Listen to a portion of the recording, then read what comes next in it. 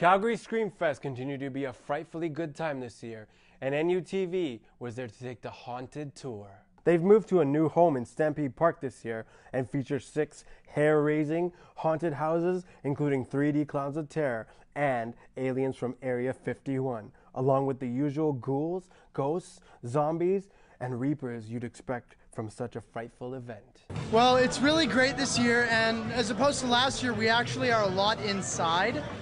And most of the rides, they're outside, but they're bigger, they're better, they're scarier. And we have, as opposed to 5 rides this year, we actually have 8. And we have a lot more side attractions as well. Well, we have a few performers from our group, from Ryan. We have contortionists, ravers, dancers. We've got a bunch of stuff. They're really great. It adds nice variation.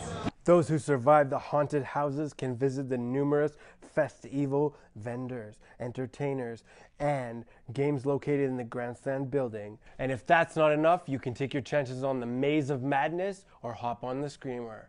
Beware.